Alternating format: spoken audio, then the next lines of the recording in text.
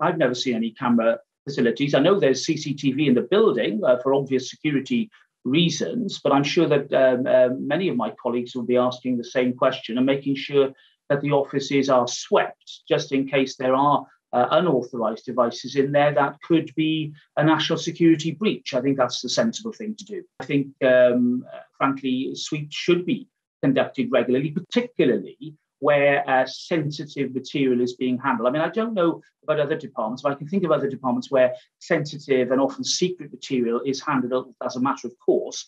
If that material ever comes into my department, we have a special place where that is viewed. So I can assure viewers that we have very sophisticated and sensible security measures in place so that those documents don't fall into the wrong hands and that they can't be seen by people who are not authorised to do so.